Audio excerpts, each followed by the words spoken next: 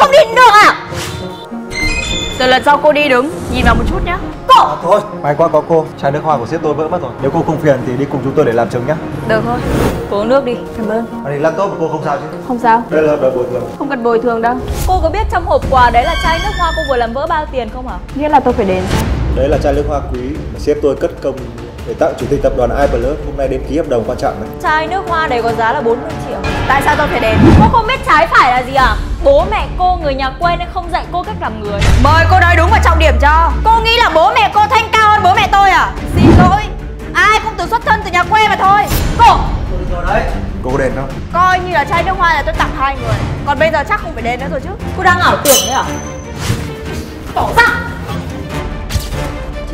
Chết rồi anh ơi.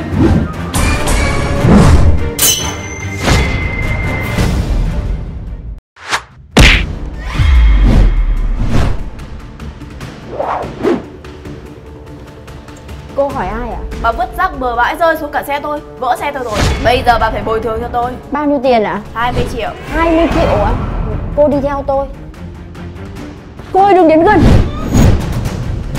Con gái tôi nó bị bệnh tâm thần nặng lắm. Ê, cô ơi, nó cắn đấy. Vậy hả? Hoa quả rơi xuống xe tôi làm vỡ cả xe. Nghe thì rất phi lý, nhưng bà lại chẳng nói gì mà thừa nhận. Rơi xuống xe tôi là 2 vỏ chuối cùng 1 vỏ lon bia, sắp xếp theo thứ tự là 1, 1, 3. Rõ ràng là con gái bà ra tín hiệu để cầu cứu còn gì.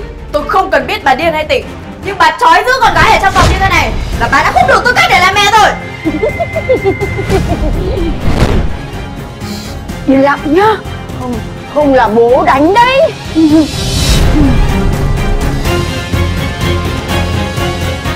Mua sách đi em gái ơi. Thế quyển này bao tiền hả anh? Cuốn đó 200 em ạ. Bán đắt thật đấy. Có khi nào gài tờ tiền giả và lừa mình không nhở? Anh nghĩ tôi dễ lừa thế á? Để xem nào. Đây đúng là tiền thật rồi. Ái chà, hôm nay chính là ngày may mắn của mình rồi. Anh ơi, thế em lấy quyển này nhá. Khoan đã. Mua sách à em gái? Anh cố tình bỏ tiền vào trong đấy đúng không? Tiền nào? Nhưng cuốn sách cũ như thế này chỉ đáng giá 50.000 thôi. Anh cố tình bỏ tiền vào trong đấy khiến cho khách tưởng rằng kiếm được món hời. Nhưng mà khi cô về đến nhà thì sẽ không thấy tờ tiền đấy đâu. Bởi vì tờ tiền đấy được một sợi chỉ xỏ qua rồi. Lập tức khi cô đứng lên, anh ta sẽ rút lại số tiền đấy. Không có miếng bánh ngon ở trên trời rơi xuống cả đâu. Đừng vì cái lời trước mắt và đánh mất đi sự tỉnh táo.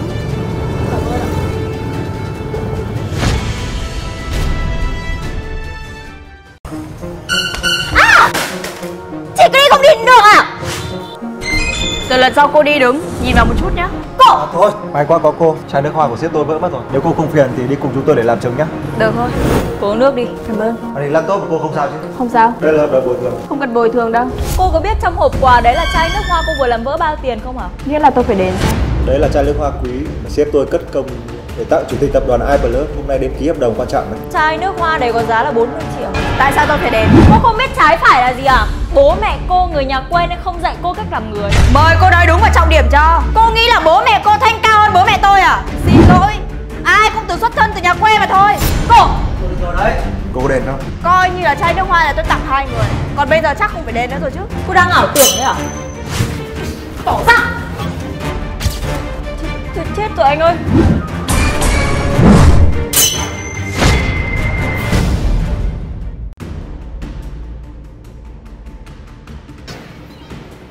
Trời ơi, cái con bé này, anh tìm em mãi không thấy luôn, sao lại ở đây nghịch ngợm bẩn thỉu thế này? Thôi lên xe đi về nhà với anh, đi. Đói á? Trên xe của anh có bánh mì. Ăn đi, ăn bánh mì đi rồi về nhà với anh. Đi, mở lên.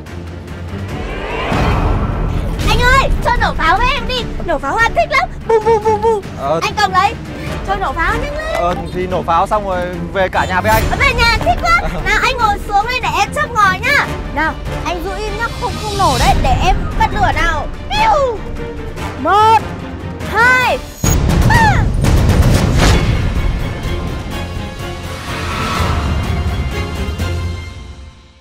Ê, không trốn được đâu, sắp về nhà rồi. Có chuyện gì đấy? Không có chuyện gì đâu, cô ấy là người yêu của tôi, bọn tôi cãi nhau nên giận dỗi tí thôi mà. Chị ơi, chị có biết là quán ăn sáng nào bán suất ăn sáng 505.000 không ạ? Bên kia có đấy, cô sang thử đấy đi. Em cảm ơn chị ạ. Dưới đi. Tiêu hoang thế nhỉ? Cái bữa ăn sáng thôi mà tiêu cả nửa triệu. Mà sao cứ nhất thiết phải là 505.000 nhỉ? 505.